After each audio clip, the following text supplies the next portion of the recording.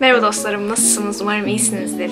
Başlıktan da gördüğünüz üzere bugün sizlere 5 tane film önereceğim. Yaz tatilinde izlemeniz gereken kesinlikle. Neden özellikle yaz tatili diyorum? Çünkü yaz tatili dışında izlerseniz bu filmleri inanılmaz yazı özletiyor. O yüzden yazın izleyin, aradan çıksın. O yüzden yazın izlemeniz gereken, özellikle yazın izlemeniz gereken birkaç tane film önereceğim. Yaz ortamını, yaz neşesini, yaz aşklarını güzel veren birkaç film. Evet, başlayalım. Şimdi beni bilenler, kanalımı takip edenler bu film önerisi videolarında hep bir tane filmin olduğunu fark etmiştir. O da Call Me By Your Name. Call Me By Your Name 1980'ler Kuzey İtalya'sında ki bir genci anlatıyor, Elio. Yaz tatilini anlatıyor Elio'nun. Elio'nun Oliver'la olan yaz aşkını anlatıyor. Bu filmi artık izlemediyseniz artık yani 5 milyon kere önerdim bu filmi.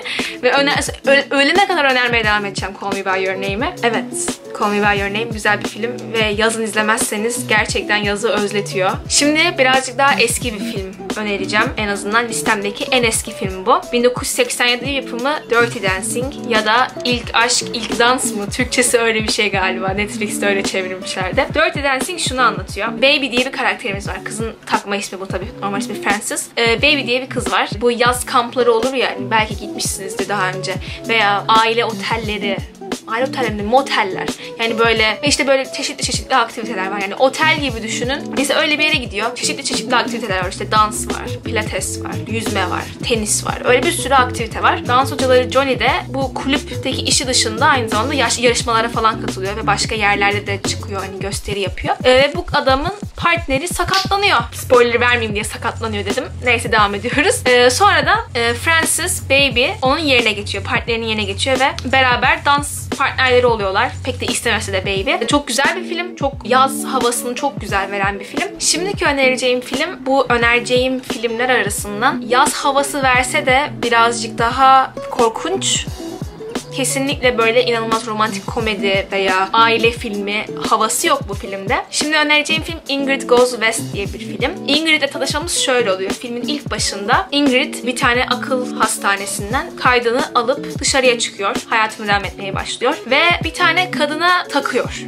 Bu kadın Taylor Sloan diye bir tane kadın. Bu hani Instagram bloggerları oluyor ya işte influencerlar. Influencerlar gibi bir hayat yaşıyor bu Taylor. Kaliforniya'da yaşıyor ve Ingrid bu kıza takıyor. Ardından işte kızı bulmaya Kaliforniya'ya gidiyor. Çok fazla spoiler vermek istemiyorum ama hani iki farklı hayat yaşıyor. Böyle bir takık. Kız hakkında çok fazla şey biliyor ama aynı zamanda da arkadaşı gibi davranmaya çalışıyor. Aralarından en böyle ürpertici film bu. Kesinlikle öneririm bu filmi de. Dediğim gibi Kaliforniya'da geçtiği için birazcık yaz havası veriyor. O yüzden şu an öneriyorum. Şimdi önereceğim film ise listemdeki tek animasyon film. O da My Neighbor Totoro.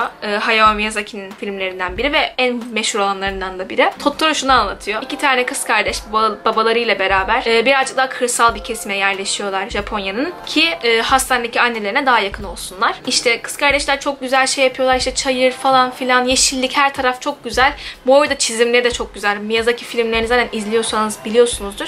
Hala dijitalleşmemize rağmen elle çizimi önemseyen animasyon şirketlerinden biri. Şu ana kadar Miyazaki filmlerinin, Stüdyo Ghibli filmlerinin hepsi elle çizilmiş. Kız kardeşlerden küçük olan kayboluyor. Nasıl kayboluyor? Totoro'yu buluyor. Mistik yaratıklar var, Totoro var, kedi otobüsü var. Bir sürü enteresan şeyler var. Sırf çizimler için bile izleyin yani. Gerçekten çok güzel bir film ve artık yani izlemediyseniz çok büyük şey kaçırıyorsunuz. Son filmime geçiyorum şimdi. Ve bugün size önereceğim son film ise The Way Back diye bir film. The Way Back ben Netflix'te öylesine dolaşırken bir anda karşıma çıkan bir film ve ben bayağı beğendim bu filmi. Tam yaz anlatıyor. Yazın depresif ergenleri anlatıyor. Duncan baş karakterimiz ve ailesiyle beraber bu tatil yöresilerinden birine gidiyorlar Amerika'daki. Ve bu tatil yöresinin en önemli şeylerinden biri de turistik açıdan en önemli simgelerinden biri de aqua parklarının. Ve Duncan aquaparkta çalışmaya başlıyor ve aquaparkın müdürüyle de çok yakın bir dostluk ediniyor. Bunu anlatıyor. Birazcık daha durum hikayesi, çok böyle bir olay gelişmiyor. Duncan'da kendinizi çok net görebilirsiniz çünkü ailesi gerçekten çok rahatsız edici bir aile ve bundan bıkan, bundan usanan bir genci anlatıyor en sonunda film. O yüzden sizin de kesinlikle Duncan'la bağlaşabileceğinizi düşünüyorum. Ve aynı zamanda zaten yaz tatilini çok güzel anlatıyor. İşte aquapark var, hava güzel, yani tam yazı anlatıyor film. Zaten yaz tatiline geçiyor. O yüzden kesinlikle izlemeniz gereken bir film olduğunu düşünüyorum yaz tatilinde. Evet. Benim bugünlük önereceğim filmler bu kadardı. Umarım videoyu beğenmişsinizdir. Beğendiyseniz lütfen beğen butonuna basmayı, beğenmediyseniz lütfen beğenme butonuna basmayı unutmayın. Geri dönüyorum arkadaşlar. Yaz tatilinde size çok güzel videolar hazırlayacağım. Şimdilik görüşürüz. Hoşça kalın. Bay bay.